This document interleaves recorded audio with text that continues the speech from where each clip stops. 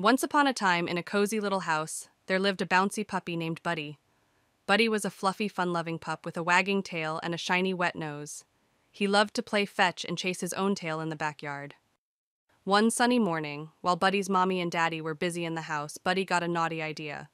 He thought, I want to see what's beyond the backyard. It must be so exciting. So Buddy, feeling very adventurous, squeezed through a little hole in the fence and ventured out into the big world all by himself. Buddy's paws pitter-pattered on the sidewalk as he explored the neighborhood. He saw colorful flowers and butterflies and heard birds singing in the trees. It was all so amazing. But soon, Buddy realized he didn't know where he was, and it started to get a bit scary. Meanwhile, back at home, Buddy's mommy and daddy noticed that he was missing. They searched the whole house and backyard, but he was nowhere to be found. They were worried and started calling his name. Buddy heard his name from far away and felt a little bit sad.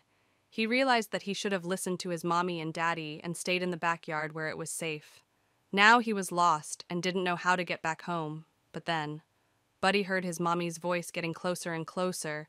She had followed his little paw prints and found him. She scooped him up in her arms and gave him a big, warm hug. Buddy was so relieved to see his mommy. He learned that he should never go exploring all alone without telling his parents. It's always safer to stay close to home and listen to the people who care about you. From that day on, Buddy the adventurous puppy never wandered off on his own again. He stayed close to his mommy and daddy, knowing that they would keep him safe and loved. And together, they had many more fun adventures in their own backyard.